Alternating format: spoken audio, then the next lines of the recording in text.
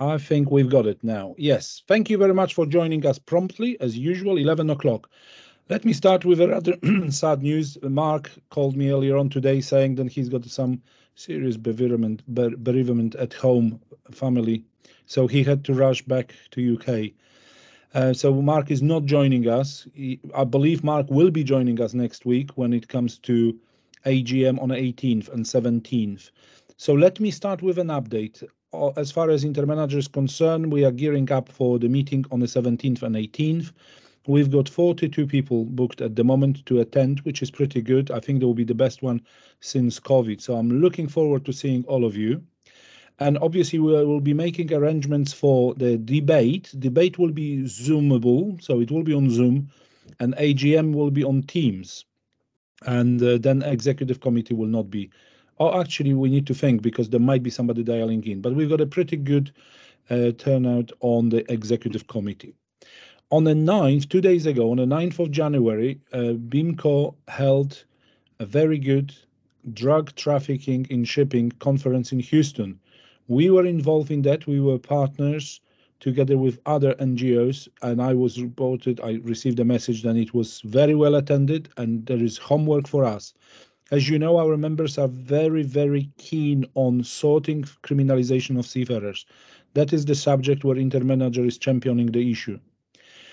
The other thing, today we've got a Tineke with us. Tineke will be taking over from me in 2-3 minutes, and we will be talking about the navigating waves of diversity, or basically bridging generational gaps when it comes to communication and everything. And I'm looking forward to it. We've been working with Tineke on this subject for a long, long time. Now, on the 8th of March, and you will be receiving message very shortly, there is a European Commission initiative honoring the diversity. And they are looking, see you, Peter, they are looking to get ship management companies nominations for those companies which really honor diversity. There will be more on this. Debbie is working on the issue. We will be making announcement through our regular channels, but we will also be trying to get the social media going. 17th, 18th is AGM, as I said, and pretty busy in London. It looks like I have to be in London again because we've got few meetings. IMO new Secretary General, drinks reception on the 31st of January. We will be welcoming Arsenio, and on the 1st of February there is a very important OCIMF meeting on enclosed spaces. Now, the very important and interesting thing is, in this particular sphere, enclosed spaces, lifeboat accidents, falls and trips, InterManager is the organization which mobilized a lot of resources around the world. Not necessarily ours, I mean InterManager, but all other NGOs working with us, and we became a name. And I would like to remind you that we've got our statistics available on our website for everybody to see. Those safety statistics are there. That's all from me as an update. And look how good I am, 3 minutes, job done. Tineke, over to you. And I believe you will be sharing screen, right? Yes, thank you, Captain. Thank you for inviting me. You all hear me okay?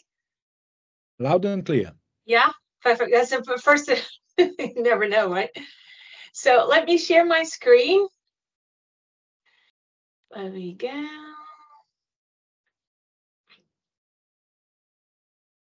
Yep.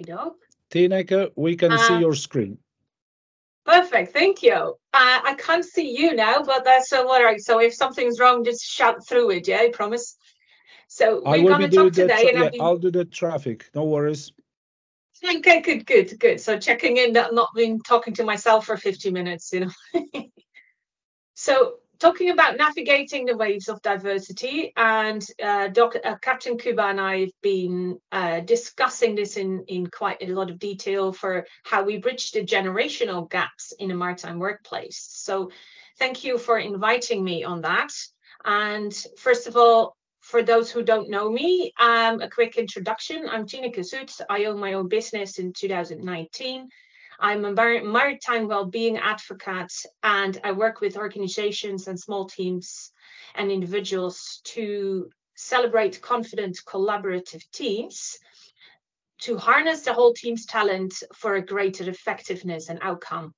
And I'm a one-to-one coach as well. I work as a well-being coach in the workplace, and I'm specifically specialized in coaching highly sensitive people.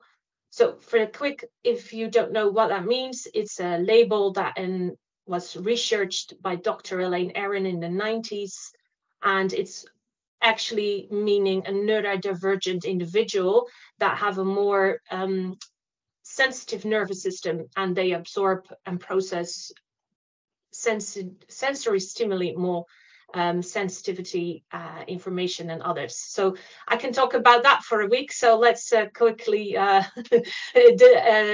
that off. I'm also an ex-seafarer. I graduated far in 2000 in the Netherlands. I'm dual core trained. I have an engineering degree, and I have also my maritime operations degree. I worked as a third, second, and first officer on cargo ships. And I've been working in the shipping industry for 20 years in different disciplines, vessel coordinator, sales engineer. I've done university. I have obtained my human factors degree in maritime accident analysis, and I've been very passionate about that as well. But that's enough about me. So let's kick on for the presentation. I will try to keep that definitely in 15 minutes. It's hard because I can talk about that all day as well. So we discuss bridging the generational gaps in the maritime workplace, and I will discuss a few facts and figures in this. We have some problem statements, what's actually going on with that. I have a few really nice scenarios for you as well from life experience. And finally, how do we break these generational barriers and the way forward? So what's been happening? And for now, the workplace has 4 generations realistically working all together. Well, there's nothing really new, but for the first time ever, across these generations, we have seen an enormous shift and improvement change in how we work. Well, think about the technology compared to the older generation and what we have now. And what about the hybrid working after COVID? It's completely normalized now, and opening up to our emotions and feelings. That is definitely a new thing as well, to celebrate and to do so. But we've also seen massive shifts in our political and social climate that influences our life and our values. But not just that, think about specifically the maritime industry as well, that we cut crews by half compared to the older generations. So we take all that into consideration in a generational division. And even if we share all the generations, we share the same goals and life visions, the way we look out into the world is specifically shaped by the culture and the climate and our experiences and the things that we see around us and how we grow up. So the maritime communication is, of course, not just generational, but also cultural. And a comment can be misinterpreted so easily by all the filters we just discussed. And it has the cultural aspect to consider, as well as huge language barriers. So that is the setting the scene, and that is not an easy task. So just a refresher for the generations. I say 4 generations that work, that I don't count the traditionalists or the veterans. They're 78 plus. For some still at work, especially with the universities I was working with, still 80 and 90-year-old professors, and I hope one day we might be one of them. We have the baby boomers, they're in their 60s. Generation X, that's myself, I'm on the boundary for that. 40s, late 40s, early 50s. Millennials, they're in their 30s, roughly. And then we have the new generation, late teens, early 20s, Generation Z. So this is going to be the new generation. And also the generations that we have quite a lot of communication differences with. So what's the problem? In short, like for some figures on saying, like in general, almost 90% of the workforce say that a multi-generational workplace makes the world and organization more successful. Well, especially true for the seafaring industry is I chose to see because it's diverse and we love working with different types of people from different generations and different countries. But also nearly 70% of these people say that management and managing these diversity is a significant challenge for the company. We have the 4 generations, approximately the number in the UK last measured in 2023. The baby boomers are approximately 12% of the workforce at the moment. We have the Generation X, that's me, 36%, millennials 38%, and the younger generations starting to overrule the baby boomers at the point of 40%. So these are just rough statistics. I do not have anything from the maritime industry in specific because it's quite hard to see if it's UK or states. But I do know that in the latest reports, we know that the Generation Z will make up about 27% of the workforce by 2025. So all these boring numbers, yeah. So what the difference is, you have to encounter differences between the work styles and attitudes from the different generations at work. So we know that the baby boomers, they like in general, this is stereotyping, yeah, they like structure and organization, and they tend to be loyal to the team, adding value and going the extra mile. They're quite hardworking and dedicated. We have the Generation X. They're quite loyal to the managers. They're flexible, want to change the rules and see change as an opportunity. If you go directly to the Generation Z, we see quite a different change. They're loyal to the experience at work. They think of change as a reality. And they are, funny enough, that in the latest statistics, they overrule flexible workplace. They see that as more important than the salary. So that's definitely, there are some changes that we can go into and discuss later on. So this is a few things about that Generation Z, so the late teens, early 20s, say about the older generations, Xers and Boomers. And this is what I come across in my own coaching practice. So I record that for you. And it's not that I say this, okay? They say, we're absolutely not allowed to know any more than the Boomers because they cannot accept this. We're not allowed to complain about stress or fatigue at work because they had it much worse. There's a few of the things. They take unsafe shortcuts, and if we say something about it, we get shot down. We learn something at school, and then they suddenly do it differently. Inquisitive students suddenly become know-it-alls, and when we have questions about it. We just all need to stop complaining and stop pointing fingers at people and start cooperating. The bullying at sea culture, that's a whole topic in itself. I put in there, there's lots to talk about there. And the older generations, Boomers, see the millennials and Generation Z as their grandchildren instead of colleagues. So that's a big point, and plenty of experiences with that I won't discuss because we only have like 15 minutes. So let's flip it. And what does the older generations, X and Boomers, say actually about the younger generations? A few of the comments that I came across. Well, the younger generations are snowflakes and they're sick far too often, too sensitive, they cannot handle pressure and command. They demand far too much while we just got on with things, yeah? They don't want to work anymore. They demand shorter leave, less work, flexible work times, more salary, complain all the time, and all of a sudden, joking is called bullying. All of a sudden, what's happening with that? So you're all still with me, yeah? I just see my screen, so. Yes, we are. Yeah. Ah, good. So I have a fantastic scenario for you. This is real life. I came across this myself. Sorry. So we have Leah here. Leah is a millennial. It's a stock photo, so it's not real. So the millennial or Generation I, is in her 30s. She's holding a training session in a company for older managers. And this really happened. And she's developing and delivering a special technology orientated training for managers in the company. And this is her experience. So even before the training started, stereotyping is happening before she even started to present anything. There's ageism, there's gender stereotyping, and generational bias.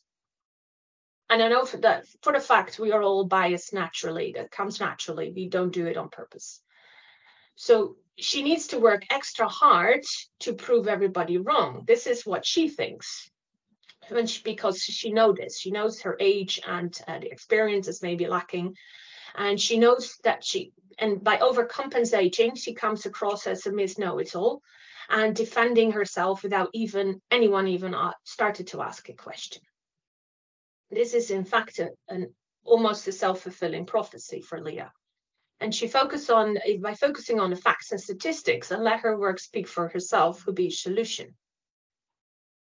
So this is Glenn, and Glenn is a boomer. He's in the older generations, and he sits and listens to Leah, and he listens to her training program, and he asks a question, and he wants to explain more. He wants her to explain more. He asked to back up her knowledge about her experience with the project, and he knew a time actually before we even needed all of these new things, and it was also very sufficient. It's just a general questions to explain. But what Leah hears through her own biased filters, that she hears, oh, this old guy is inflexible, stuck in his ways, he does not want to go with the times, he's bullying me, questions my age and assumes I don't know nothing about the topic. That is her inner critic saying, this is not what happened. In truth, both parties did not say this at all. It was her own biased filter that did the work and caused huge misconceptions and is directly responsible for the conflict and the miscommunication. So another scenario for you. This also really happened. And it's again a stock photo, it's not a real manager. And this is Craig. He's in the older generation, he's a boomer, and he's in his 60s, 61. He's also a project manager, but just unless, like Leah, he is there for 25 years in the company, and he listens to Leah talk about his area of expertise, and he feels actually bypassed of his age because she was asked to do the training program and not him. And his inner dialogue is criticizing the HR, crew management, company CEOs for choosing the young Leah for the training, while he himself has actually the experience to back it up. That's what his inner dialogue is saying. He feels bypassed and enormous resentment in himself with the emotion. He actually refuses to work together with Leah from now on. He wants nothing to do with her or the team or his management. He withdraws into himself and he walks around grumpy.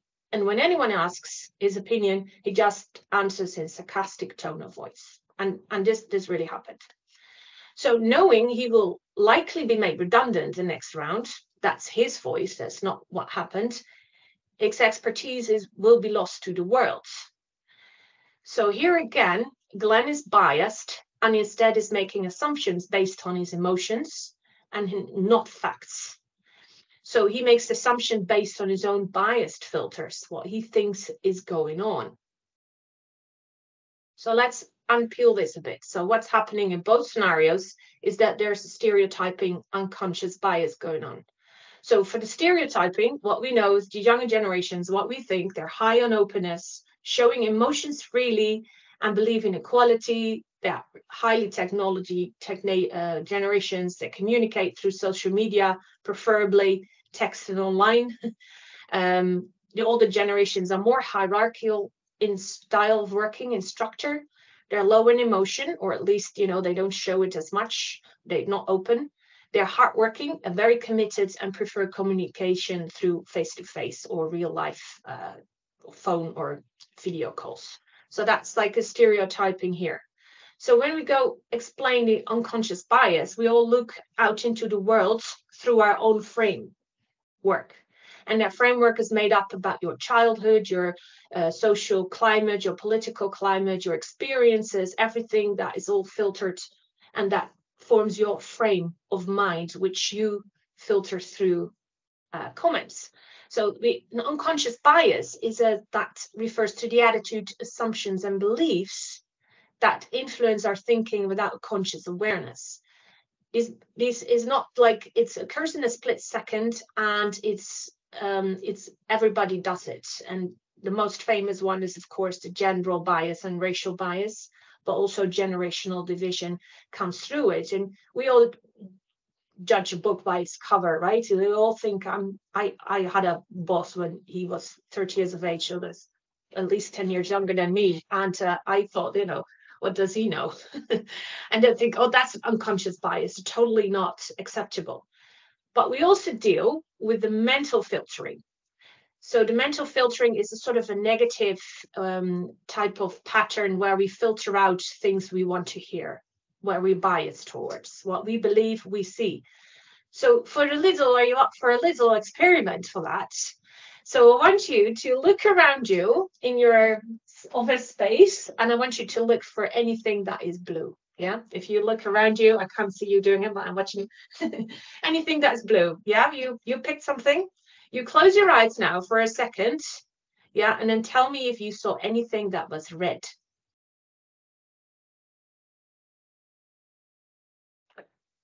If you saw anything that is red in your mind, you might have thought, oh, hey, that was not expecting that. I didn't see anything. You most likely didn't see anything that was red. So that is the mental filtering. If you're having a bad grumpy day, you go out into the station and all of a sudden everybody is reacting grumpy as well. That's mental filtering. So to link that with conflicts at work and things, we react versus respond. So what is actually the difference between a reaction and a response? So reacting comes from emotion. It's passive aggressive, it's short-sighted, we overreact and we jump to conclusions based on what we believe and what we see. And that leads to more issues.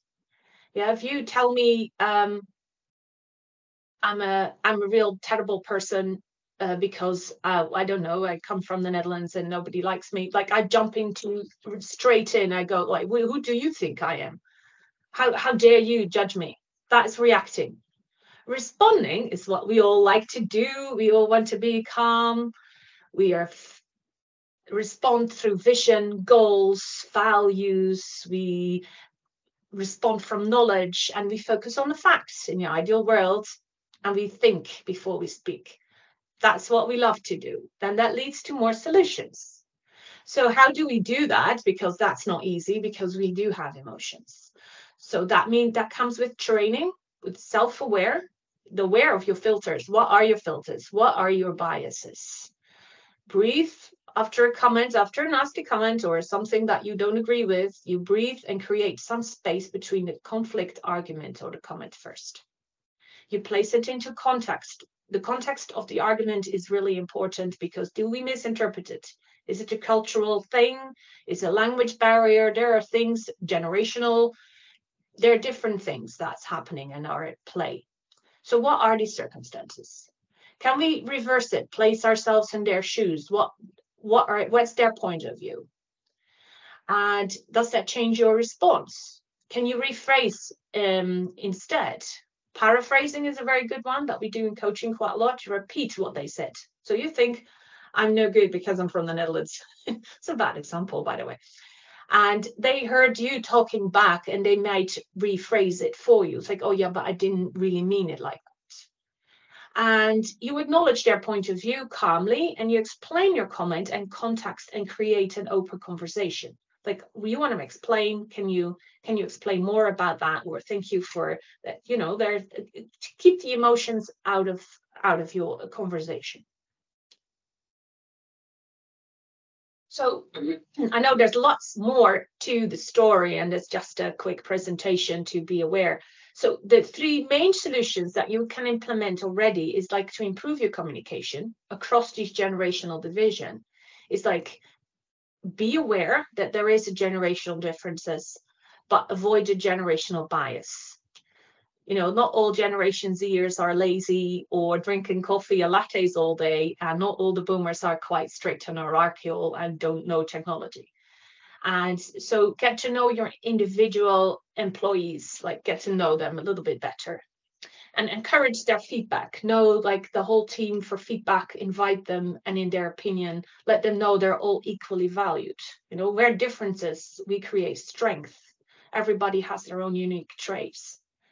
And creating opportunities for cross-generational coaching. So the problems with your team, create opportunities for members for different ages and work together with a coach or mentor or training program and bridge the generational differences. So by doing so, you can build better rapport and trust with each other and trade, you know, swap knowledge and skills.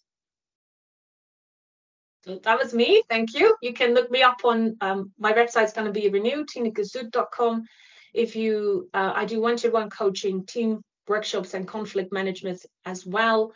You can freely have a conversation with me and let me know how I can personally help you and your team or your employees happier and better, conflict-free.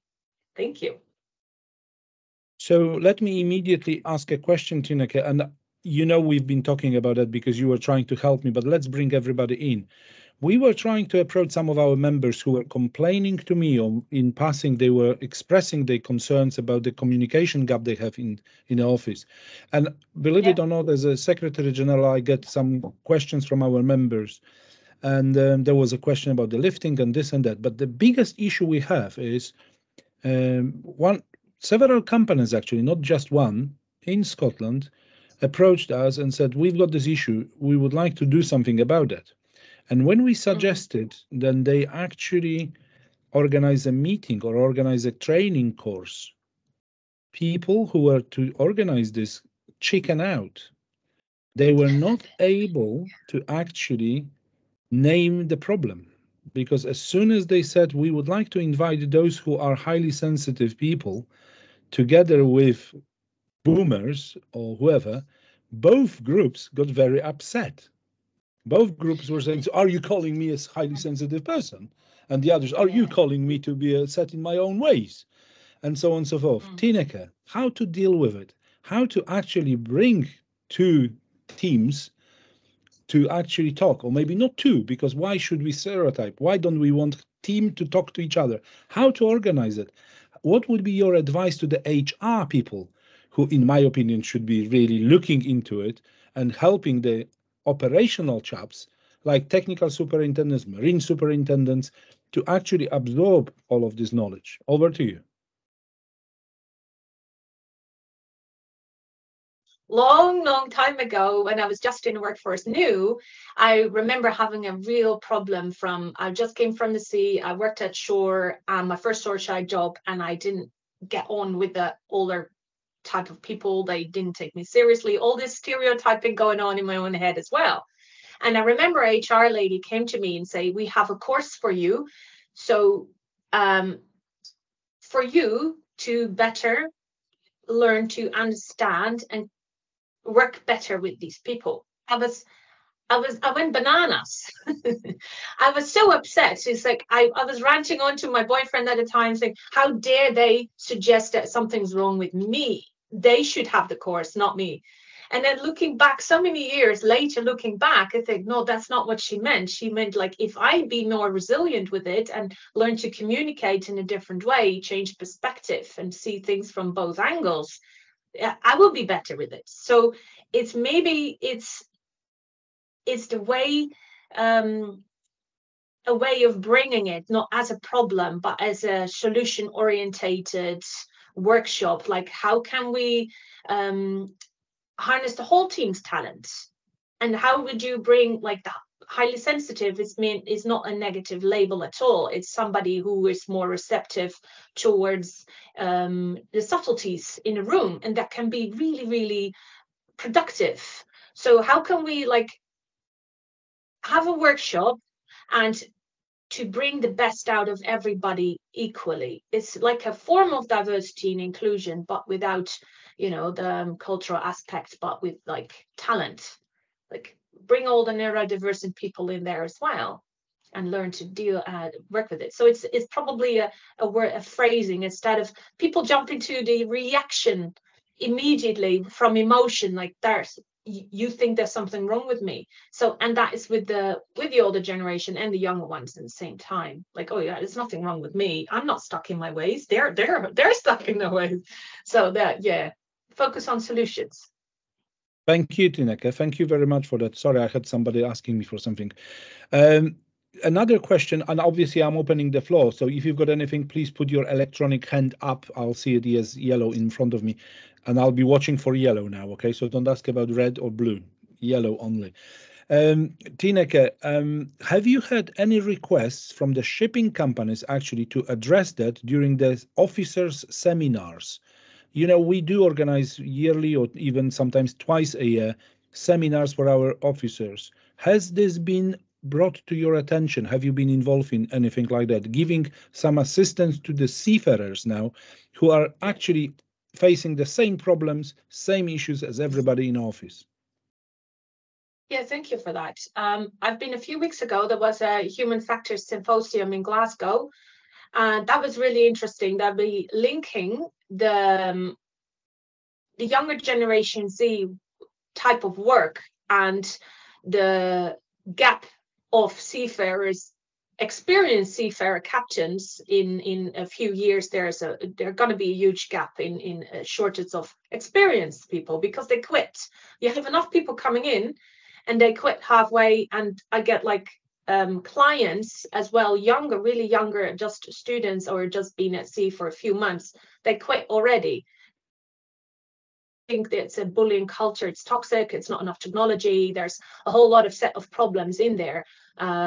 So there's definitely there's a link between the generational divisions, the gap in the shortage of seafarers at the same time, and the bullying and harassment culture and the mental health culture that's all like up in the open at the moment is really talked about. It's all linked. Very good. Okay, thank you. Lisa, please. Yeah, good day, everybody, and thank you so much for a really interesting and important presentation. So I learned a lot and was taking notes. One thing you said really resonated with me. You talked about different ways of communication, that the older bands tend to use the phone, and Gen X and Gen Z are all about email and other social media. So I work at a company and I manage a team that's mostly younger, those younger generations, and they're very, very much communicating by email. And I'm in a testing business and we organize testing on ships. So there's a lot of communication that's needed across our company and with the clients. And there's really seems to be a tendency not to pick up the phone. And I feel like occasionally we really need to do that to build relationships both within the company and out, especially within the company. I guess there's more resistance to do that just because everybody's so busy. It seems perfectly natural and reasonable for me to suggest that everybody kind of starts having a goal of, call up a colleague in a different country once a month, just so you have that more real interaction. But maybe that's my bias. Is that unreasonable to expect that or to put that goal out there for people? Definitely, Lisa, I hear you. I have the same issues personally. I always we worked at V Group, and Kuba, you've probably been there. We worked at 2 floors, and the 5th floor, we were at the 3rd floor. It was my personal goal when I just started to, instead of emailing these people, I thought they're just on the 5th floor. I can walk up there, by the stairs, and talk to them in person.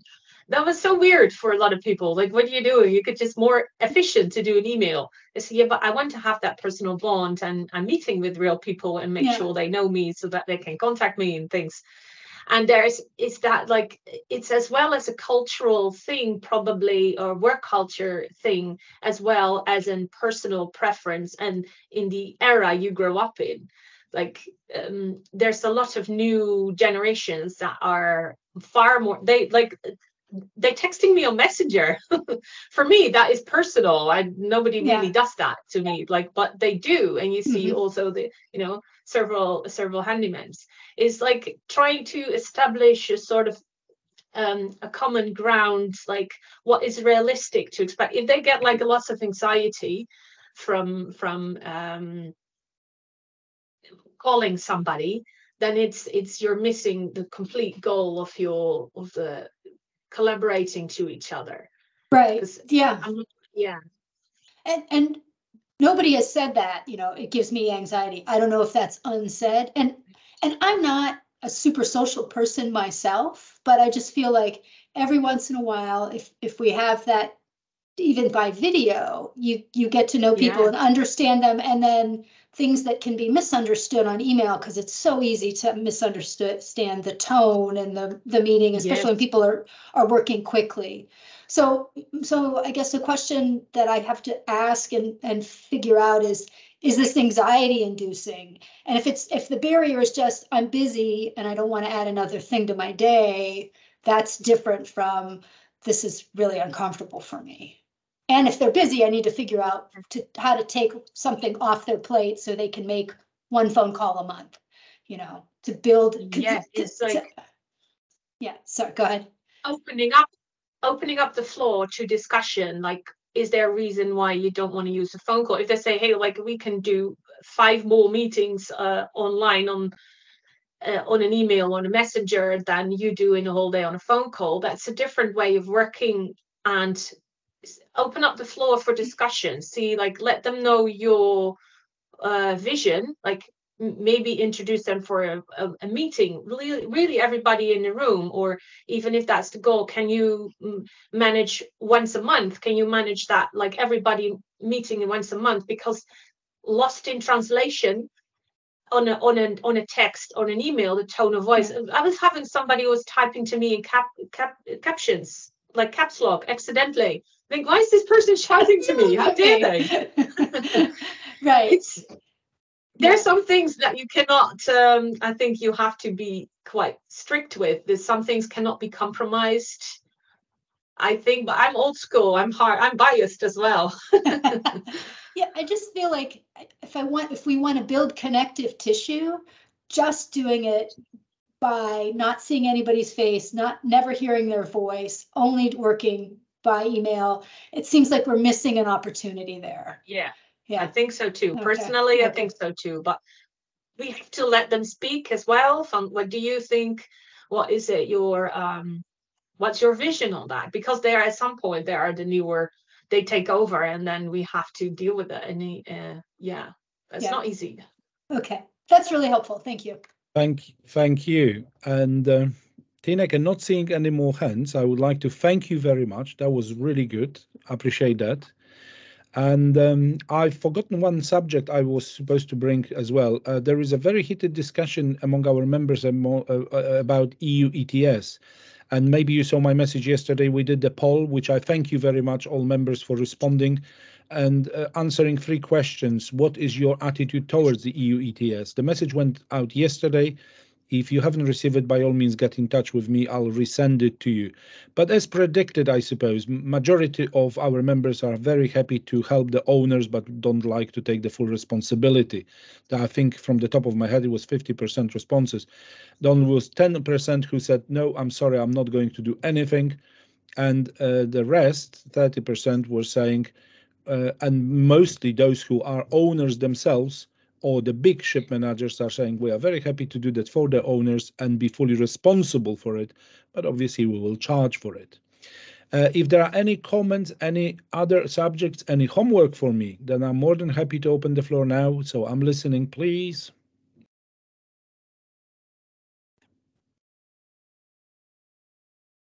Nothing then. Okay, it's 11:39. Thank you very much, everybody. It will be recorded, so I'm stopping recording now and saying goodbye to you, and I'll see you next week in London. And if not, I see you in 2 weeks' time when we will be talking about EU ETS. All from me today. Thank you. Bye. Thank you, everybody. Bye, Thank you. Bye-bye. everybody. Thank you. Bye. Thank Thanks. you, Tanika. Bye, Very nice everyone. Thanks. presentation. Thank you very much. Thank you, Ajay. Okay, thank you.